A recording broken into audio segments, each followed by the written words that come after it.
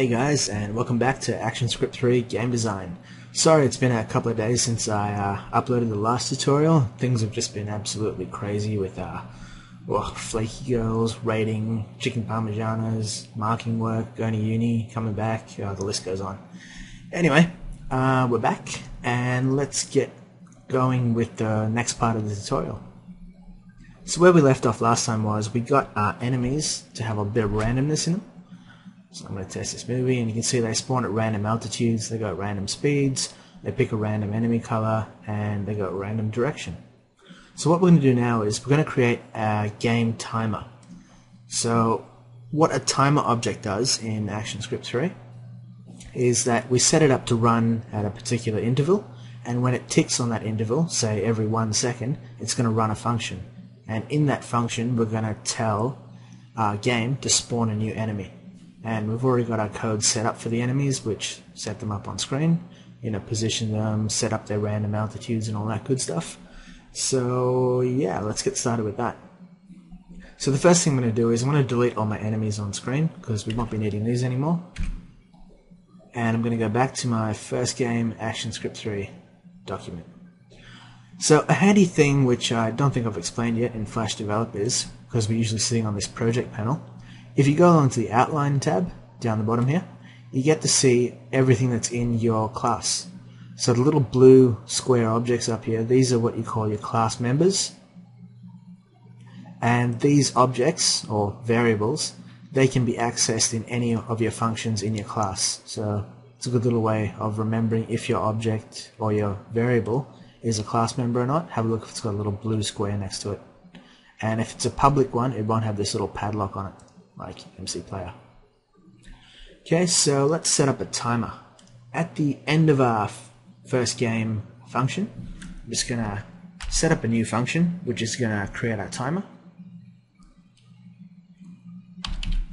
Actually, let's not set up a new function. We'll just put it in here. So I'm going to set up a timer object. So the timer object needs three things. First thing is we need to create a timer object. Next thing we need to do is add an event listener to it to listen for when the timer ticks.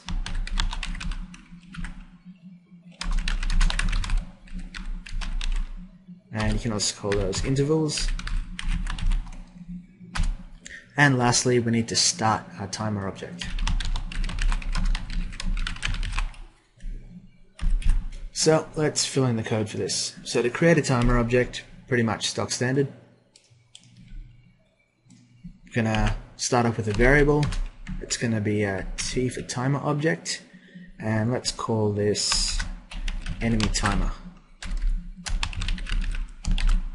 And it's going to be data type to a timer object, which is in Flash Utilities. So we'll create a new timer object, and now we need to listen for the timer ticks or intervals. So we're going to add an event listener to our timer object. So our T enemy timer, let's add an event listener, and we're going to listen for the timer event timer. And when our timer ticks, we're going to go to a function which we're going to call add enemy. Okay, and finally we want to start our timer object. So T enemy timer start. Okay, so let's create this add enemy function. I'm going to Control-Shift-1 in Flash Develop, create the event handler. So for the moment, just to see if it's working, I'm going to put a trace event in here, and I'm just going to put timer ticks. So we haven't set that up yet. So our enemy timer, when we create a new timer, it's expecting two variables in here. So if you hold down Control-Shift and press spacebar in Flash Develop, it'll bring up this little helpful hint. So the timer object needs two variables. It needs a delay, so how often do you want the timer to tick? I'm going to start off with 1 second, which is going to be 1,000 milliseconds, and the repeat count. Now if you don't specify a repeat count, the repeat count equals 0, which means loop forever. So if you want your timer to only run a certain number of times, you can specify it by putting it in here. but for our example we're not going to bother because we want it to repeat forever. So now every 1 second, so 1000 milliseconds at the time it ticks, it's going to run this function and we should get tracing timer ticks out in our output display. So I'm going to test this and wait for it. Here we go. Timer ticks, timer ticks, timer ticks. So that's working away. So now in this function, instead of tracing something, I'm going to get rid of that. Let's add an enemy into our game. So just like we did for our missile, we need to do two things here. We need to create a new enemy object, and we need to add that enemy object to the stage.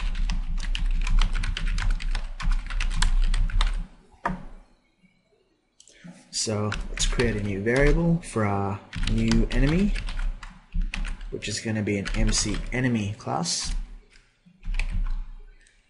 And we're going to have a new MC enemy created in memory. Now once we've got it on memory, we've got to stick it on our stage. So I'm going to go stage, add child, and we're going to add our new enemy to the stage. So let's give this a shot and see our enemy spawning. So every 1 second we're creating a new enemy. So not too bad. Our game's slowly coming along, but we've got a similar problem that we had with the lasers or our missiles, and that is when we create an enemy object, it's going to keep going across the stage, and even though it's off the screen, it's still sitting there in memory. So let's find a way of optimizing this. So just like we did for our missiles, we're going to have to add these enemies to an array. So I'm going to add a comment for this. Add our new enemy to our enemy array collection. And let's set up that array as well while we're at it. So we've got a missile array. So up the top of my constructor function, I'm going to set up a new private variable for an array enemy array. And you can see it gets added here in our outline window. Very handy. So back down to add enemy, let's say a enemy array, and let's push in our new enemy. So that gets added, and we have a way of tracking how many enemies are on screen. So just to prove that the game is not optimized at the moment, let's trace out how many enemies we have in our array every time we add one to it. So I'm going to do a trace a enemy array dot length, and let's test this. So, got a bit of a problem. Okay, probably type something wrong here. And yep, there's nothing wrong with this code. We just haven't initialized our enemy array. So remember, when you create a class member object and it's an array, you have to initialize it somewhere. So let's initialize our enemy array to equal a new array here. And let's test that again. So there we go, 1 enemy, 2, 3, 4, and even though they're off screen, they're still going to be stacking up. So just like our missiles, Flash is going to get overloaded at some point in time and blow up. So let's fix that real quick. So what I'm going to do is go back over to my document class for the first game, and what we need to do here is test when our enemy goes off screen, and let's destroy our enemy. So just like we did for check missiles off screen, I'm going to make another function in my game loop. We're just going to check enemies off screen. So let's create that. And just like we did once again for our missiles off screen, I'm going to loop through all my enemies, get my current enemy, and then I'm going to check if it's either off the left or the right, and then we'll have to do a little bit more of a check for the left or right. But let's get started with loop through all our enemies. So I'm going to create a for loop for that. Start off a counter with I, and we'll data type that to an integer and make it equal 0. So as long as I is less than a enemy array dot length, we can add 1 to I. Okay, so now let's get our current enemy in the loop. So I'm going to create a current enemy variable. Just going to be an MC enemy type, and we're going to be grabbing this from our enemy array and whatever position I is up to. Now what we need to do is we need to check what direction our enemy is traveling in and if it's off the respective side of the stage. So let's try this with the left side. So just say I have an enemy on screen. Now it starts off on the right, so that means its direction, its S direction, is going to be L. So what I need to do is test if our enemy's S direction is L and if it's less than, say, 0 minus half of our enemy's width. So this would be completed its journey over the left side of the stage. So let's check first in our MC enemy.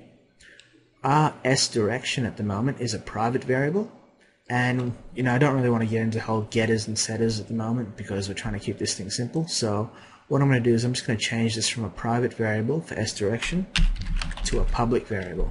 So now we can get access to that variable in our enemy object. I'm going to save that and go back to my first game. So we'll do one side first. Enemy starts on the right. Sorry, when enemy starts on the right, we're going to check if our current enemy's S direction is left, so it's moving left on the stage, and our current enemy's X position is less than, so 0 minus half of the enemy's width. So I can just put negative current enemy's width divided by 2 and close off the if statement. So in here we can now get rid of our enemy because we know it's off the stage and it's completed its travel.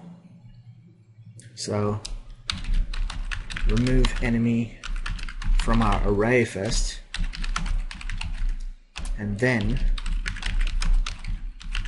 remove our enemy from the stage. So from our array, we're going to say a enemy array, and let's splice out what position our enemy is, and finally let's say current enemy, and we'll destroy. Oh, we haven't set up the destroy function yet. Damn. Okay, well we'll have to set that up in the next tutorial. So let's just get rid of our enemy from the array, and let's not test our movie yet. So the next tutorial is going to come up straight away. Run out of YouTube time, unfortunately. They still haven't given me my more than 15 minutes yet. I don't know why. I think I'm doing a good thing. Maybe put in a good word for me, yeah? So anyway, in the next tutorial we'll get rid of our enemies properly and we'll set up that destroy function. So cheers.